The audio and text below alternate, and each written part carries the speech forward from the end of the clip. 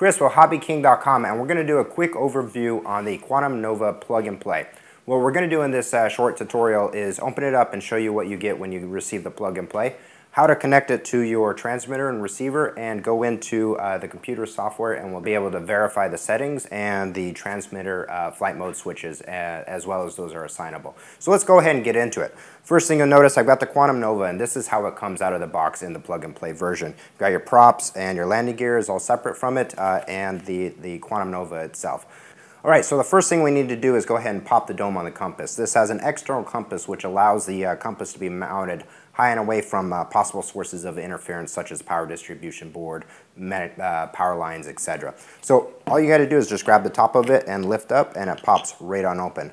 The compass is located right in here. Now this is a pre-production sample, so the ones that are being shipped to you will have a little band over on top of the compass to hold it into place. Don't worry about that on this one. All we're really concerned with is this little plug that is shown right here. What you need to do is just quickly pop it off and relieve the cable from the compass itself. We can just set this aside. Next thing we're going to do is go ahead and roll it over, and we've got some screws along here that we just need to take loose, and we'll be able to remove the top housing. You do not need to remove the motor screws, only the lower arm screws that frees the upper housing from that. So let me go ahead and do that.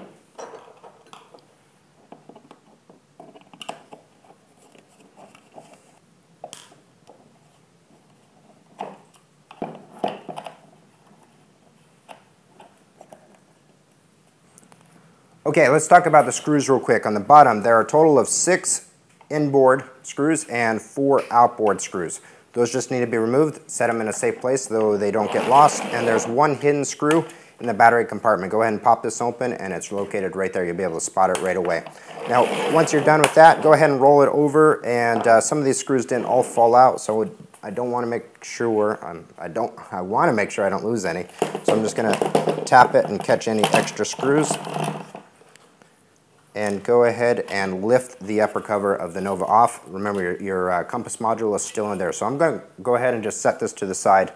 Now, this is the cable right here that we just unplugged from our I2C port, which is for our external compass. I'm just going to go ahead and lay that to the side. There's a couple zip ties that hold this wire loom in. I'm going to go ahead and just clip those real quick so that we'll be able to get a clear understanding of these wires and how they're laid. So I've got some side cutters, and I'm going to just go ahead and move these out. Now, when you take a look at the loom of wires that are right in here, these are what's going to be going to the receiver, and it might seem a bit overwhelming, but it absolutely is not. We're going to go through these one by one. There are 3 total options of being able to connect your receiver into the flight controller. There's a method called PPM, and we'll talk about that first. It's kind of more of an advanced method. If you understand what PPM is, then great.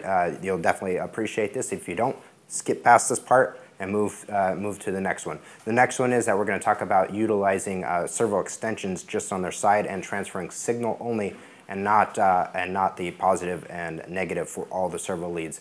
This is great, but you run into a little bit of an issue with you have to have a computer radio that has reassignable channels, and we'll talk about that. And then the last method is just this, I'm going to call it the stupid simple, easy to use, 1 for 1, plug it in, you're going to be successful with the multi-rotor. The problem with this is that it does use 1 additional cable, so you will need, for this method, a single servo extension in addition to what comes into the multi-rotor. But this method, it's pretty much anyone can be successful with it and plug it in and use.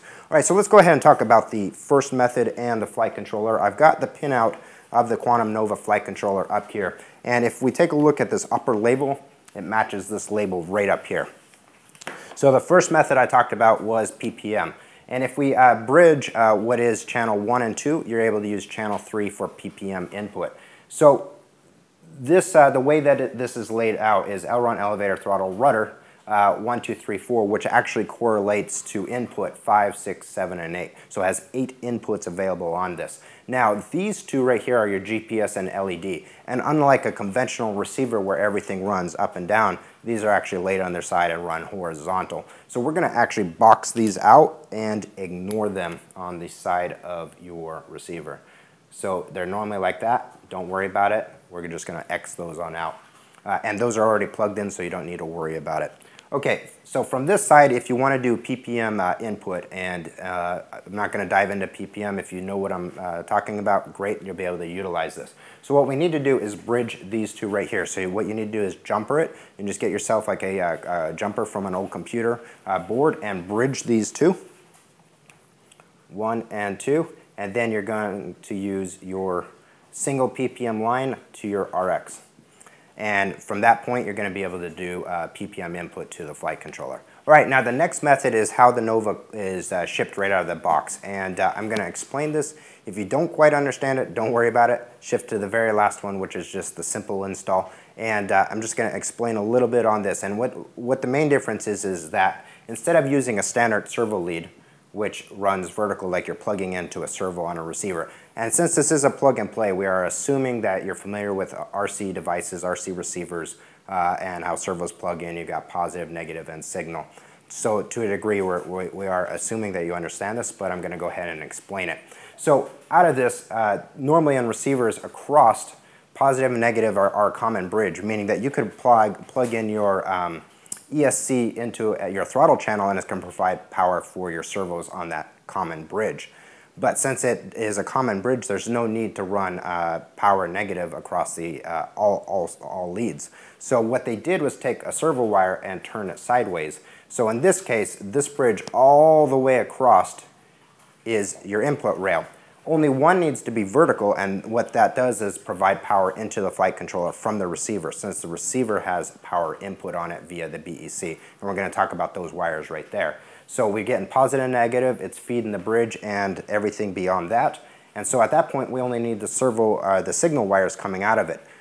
The reason we want to do that is it reduces the number of wires. Right there, we're going to kill 6 additional wires, which obviously is weight, and trying to get them all in there nice and tidy would be a little bit more difficult.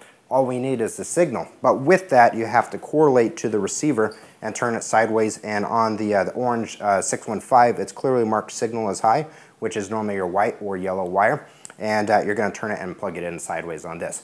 But to utilize this option, you need to have a computer radio that has the ability to reassign channels, because a Futaba receiver, channel 1 might be throttle, and on a Spectrum receiver, channel 1 might be Elron. And don't quote me on that, I'm just saying they're definitely different channel orders for different manufacturers. So the problem with that is if you take a servo lead and plug it in here and expect to plug it into your receiver, and Elron be channel 1 and Elron 2 be, or throttle being channel 3, etc., it might not line up. Now the easy fix for that is to go ahead and take your servo lead. It's very simple to use a razor blade and just lift up the tab, slide them out, and rechange the pins on that and line it up to the way that you need it if you don't have a computer radio. But if you have a computer radio such as a 9XR or Taranis or some other brands, you can easily reassign what channel does what to match that. And that's the reason that it came this way. So we'll just take a look. So we got Elron. One has to be vertical, so we share positive and negative. We got elevator, throttle, rudder, and then number 1 is actually channel 5 input, which is our flight modes. Now, this flight controller does support up to 8 inputs, which does other functions. We're not going to get into that. That's definitely for the advanced user. If you're an advanced user, you know already what an APM-based flight controller is capable of doing as far as auxiliary inputs. So we're not going to dive into that. This is just basic. So, so we're just concerned with that one right there, which is channel 5 and your flight mode input. So we're going to go ahead and take a look at this the way it comes right out of the box, and that is how it comes. It comes with 3 servo leads, and this one is actually turned sideways on there as well.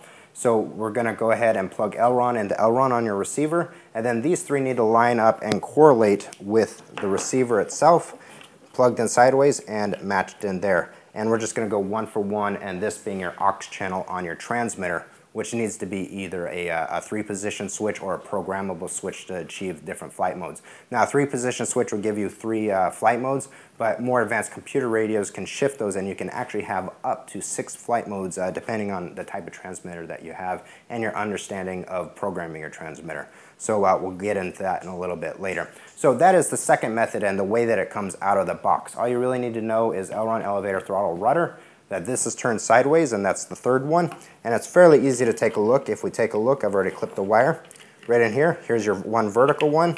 Here's our next one that is turned sideways, and our third one that is turned sideways. And we can just take a look at the color and correlate that, plug it in pin for pin onto the receiver. And the one that I wanted to take a look at and explain to you is the power. Now the power distribution board in a Nova actually has output for the receiver and flight controller. And if we take a look at towards the rear, which has the battery door for the battery on the back side, it is the one lead that is coming up and going forward onto the left side. And what this is the beak. Now the signal wire isn't connected to anything, like I said, it's just to provide power. So this lead is going to go into your bind/battery port or any port on your receiver, and it's just going to bridge and provide power out on that. So we've got that. Now the two other leads we're going to take a look at, when this was in the harness, there are two additional leads, and if you take a look at it, they're really easily identifiable because the wire leads to them are about half the diameter of the ones going to the flight controller, and they just come off to the right. And all these are a servo extension to the bottom of the Nova, which allows you to plug in gimbal for pitch and roll control. So if you have those available ports on your receiver, you can go ahead and plug into those and get those out right to the bottom. It makes a real nice, clean, and easy install with those already being brought out for you. So these two are just servo extensions and pretty self-explanatory. The one coming up from the back is your power. And so we really only need to deal with these three, which give you a total of 7 available inputs into the flight controller. Now, if you aren't planning on using these two inputs, or you have like a 6-channel receiver, what you need to do is only make sure you plug in the one on that, and it's real simple. All you got to do is dike the other two, and dike I mean by use side cutters or clip the other two leads, so only one is being used as an input here. So that is the second way of installing this. Let me go ahead and clean up the board, and I'll explain the third way, which is just the simple way. If you don't really understand RC, but you already had a radio and you wanted a plug-and-fly version, this is the way that anyone can be successful at it. We'll be right back. All right, now the third method that we're going to talk about is just the simple method, and this is the way that the Quantum Novas, as far as the plug-and-play, are being produced now. Definitely we assumed it's going to be a lot easier and easier to comprehend, where this method is better because it uses less wires the way it's shipped right now. If you don't quite understand what I mean by lining up Elron to Elron and changing those pins around, it could be a little confusing and frustrating to some. So if you understand that, great. If not, this is the method for you to be able to connect this up. And all we're going to do is use these as a standard receiver. Basically, we're going to talk about this as being like a receiver and plugging one into one. So Elron will simply plug into Elron on our receiver. Elevator, throttle, rudder, and channel 5 being our flight mode switch. So it's just going to be 1 for 1. So in order to do that, I've already cut those zip ties and I moved these to the side. We have these 3 inputs that we already talked about. I'm going to unplug the last 2. I'm going to leave the single one that's just vertical plugged in, and if we take a look at the flight controller, that is our Elron input. So I'll just take a look at our 615, find where it's clearly labeled Elron. On this, the S indicates signal, which on the wire will be the white or yellow, depending on your type of receiver. So we'll go ahead and plug that into Elron. I'm going to take one of the ones that we unplugged, I'm going to plug it in right to the next port. And that is our elevator, and I'm just going to plug that straight into elevator on our receiver. Take the other one that we unplugged, do the same thing here, and that is our throttle. And I mentioned that we're going to need additional, and this is for the last 2. So right here we've got rudder,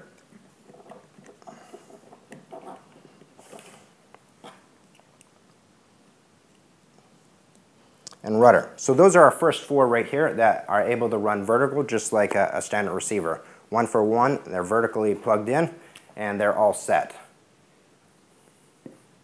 Okay, so this is our flight mode input right here, and this is the one that we're going to talk about right now. You have no choice because these pins are occupied by the GPS and LED. You absolutely have to run a servo lead on its side. So we're just going to look at a color. In this case, I'm going to just stick with the yellow on this one, or the white, or whatever your lead is, just so it's easily recognizable to me. And I'm going to make sure that pin is lined up here. So I'm just going to plug that in on its side.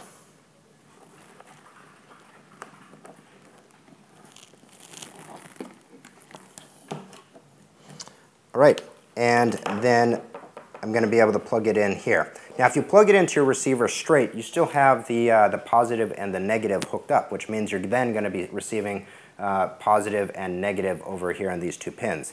This particular controller was designed for this to happen. It is opto-isolated, so do not worry about it. But if you have the ability to have extra inputs from your receiver, say you have a 9-channel receiver, you still will be able to utilize these as the inputs. What I'm going to recommend to you to do, just to keep this super simple, is on this particular lead, since it's coming out, we know the yellow wire I've connected right here, which is channel 5. I don't want to interfere with any of these other inputs. I'm going to go ahead and either just remove or clip the black and yellow leads, and this is going to leave the channels available on my receiver for the pitch control that we talked about earlier.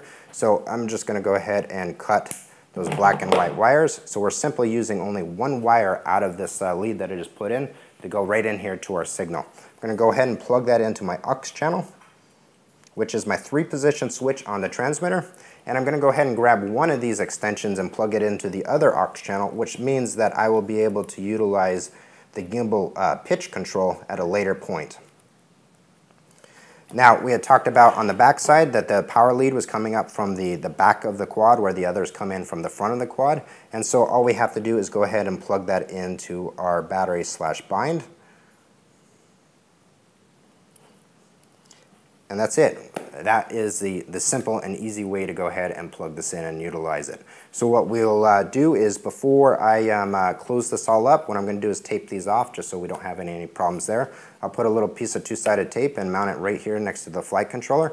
I'm going to plug it into the computer, and we're going to talk about Mission Planner, APM Planner. We're going to verify that all the inputs are the correct inputs via the transmitter, and take a look at the flight modes. We're going to go ahead and button this up, and we'll take it for a test flight real quick. All right, so we're back and I have this all set up. First thing we're going to talk about is the software. You can go ahead and download several programs to be able to take a look and verify that our transmitter is plugged in and operating correctly to the Quanum Nova.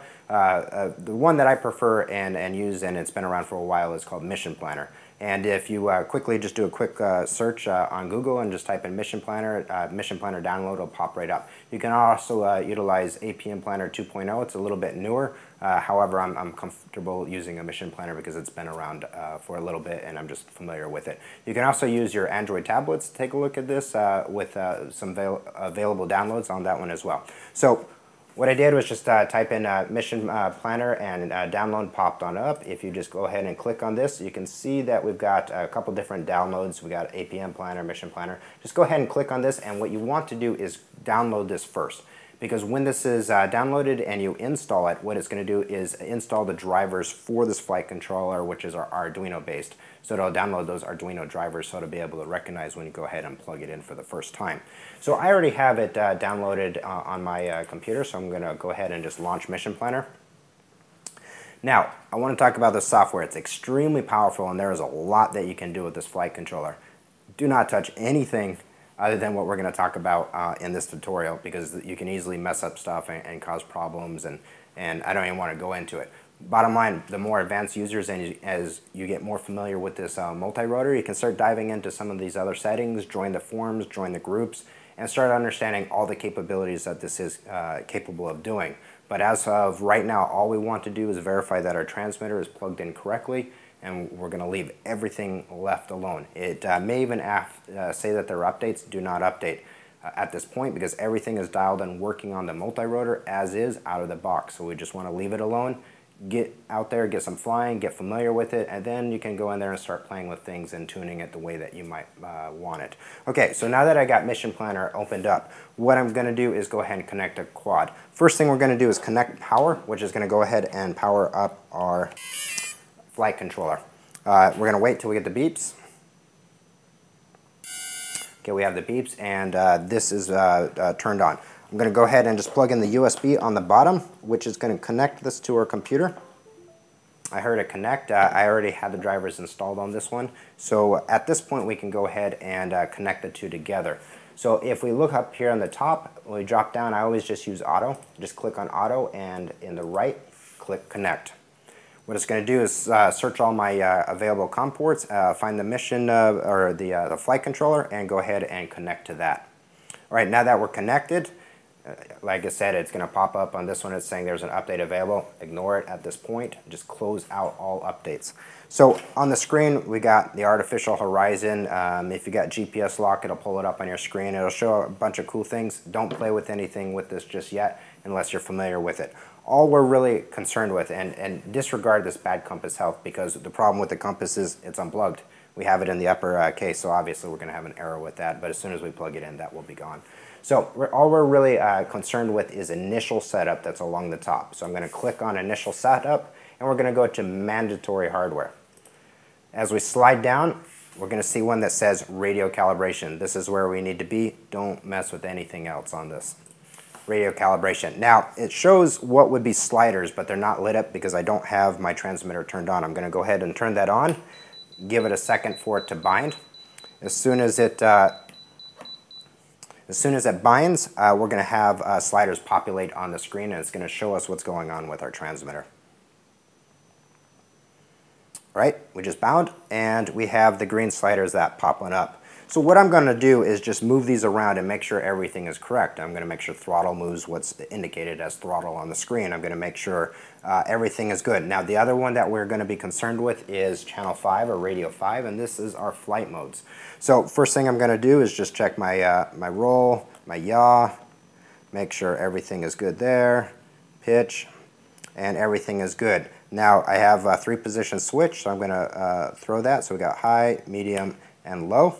Now that gives me 3 available flight modes. The more advanced users are going to be able to go into their computer and do mixes, which allows channel 5 to be in 6 different positions utilizing another switch as an offset. There's lots of information on how to do this with every type of radio out there, so just Google your type of radio and utilizing it with the APM software, and it'll show you how to go into your programming and set those options up. So you'll be able to get up to 6 available flight modes. All we're really concerned with at this point is 3 to get you up in the air and flying and start having some fun with the Quantum Nova. So now that we've verified everything is good, you want to go ahead and do what's called a radio calibration. You're going to click on this, and it's going to tell you to move all your sticks to their extents. So it says make sure it's turned on and connected, and then it says okay, move all sticks and switches to their extreme positions until the red bars. So as I move sticks around, it's going to populate all of these and set those up, and my 3-position switch. Then we're just going to click when done. Ensure all your sticks are centered and the throttle is down, and we're going to click OK, and it's just going to throw up some numbers and tell us where our centers are, and we're just going to hit OK to that. And that's it, we're all set. We verified that every position on the transmitter matches what the computer is seeing here. So that means everything's good. We can verify that the direction is right. So when you take off, obviously, you don't push left and it goes right. It's right there on the screen. Now the other one that we talked about was flight modes. It's going to be 1 down from radio calibration, and I'm going to go ahead and click on this. Now how this works is that the green bar indicates where it is at this point. So as I flip my flight mode switch, see the green is sliding up and down, and that indicates what we are in our flight modes. So right now, with the way I have this switch set up, I'm in loiter. In the center position, I'm in stabilized, and the last position, RTL, return to land. I'm actually quite happy with this. In loiter mode, it's a position hold, the GPS hold, and in stabilize means that it's an auto level feature on this one. So it's flying just like it would a normal quad, but it auto levels on you. And there's lots of other flight modes available.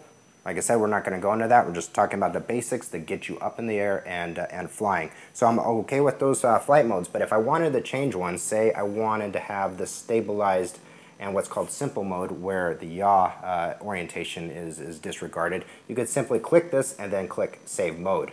But unless you understand what these flight modes are, and there's a lot of information in the wikis on these various flight modes and what they all do, once you make any changes, and it also has a drop down that allows you to change these. So we're going to keep those the same. You just click save, and it's going to say complete. That's all I want you guys to do at this point. Verify that your flight modes are what you want them to be. You want stabilized, loiter, and return to home for the 3 position. If you're able to set up and get 6, you can put in some of those other flight modes, or even try the simple mode as well. Just make sure the radio calibration is done.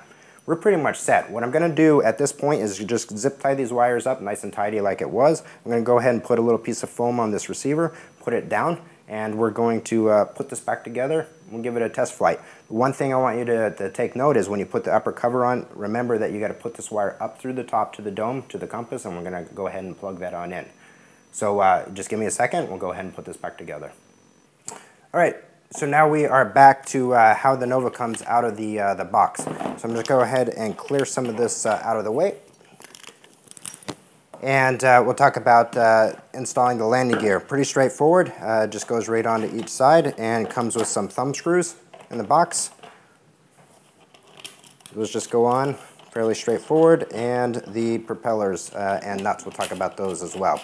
This does use clockwise and counterclockwise nuts for the propellers, and what this allows you to do, or stops, is that the natural rotation of the propeller doesn't try and take the nut or throw the nut off. So as it's spinning, it's always tightening itself up, so, so you don't have any issues with that. But because of that, you need to identify the two nuts, and they're identifiable right here by being black and silver. I'll just finish this.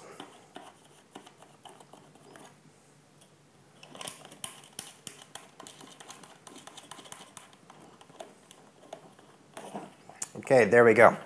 As far as the props are concerned, if you take a look at the upper arms, it shows direction of rotation with a little arrow. So it's showing that these props go this way and these props are going this way.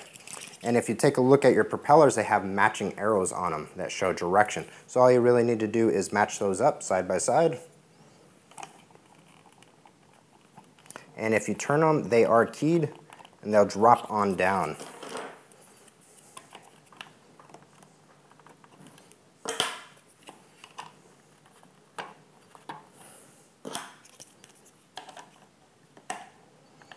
There we go. The props are on, and all we need are the lock nuts.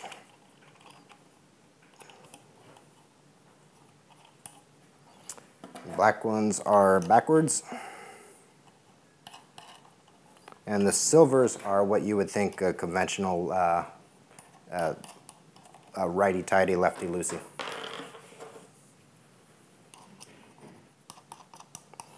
Okay. Just got a tool and we will go ahead and tighten those up. Okay, there we go. Our Quantum Nova is mechanically ready to fly.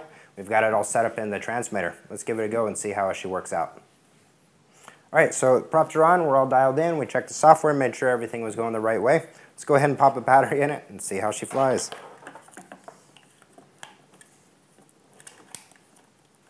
Now, when you plug in the battery, you want to just leave the multicopter alone and to the light's arm, and what that's doing is basically getting your level and letting the accelerometers calm down and calibrate. So we've got the lights on that, we're all set. I'm going to go ahead and finish putting the battery in. Close up the door. I already had my transmitter on, so I'll go ahead and arm it and we'll see if it works.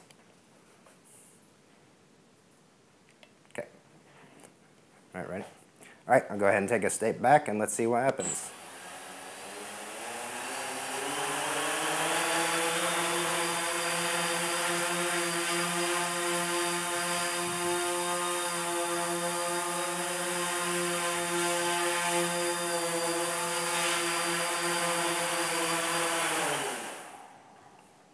All right, I think this thing is ready to take outside and have some fun with it. Always subscribe to your YouTube channel. We will see you next time.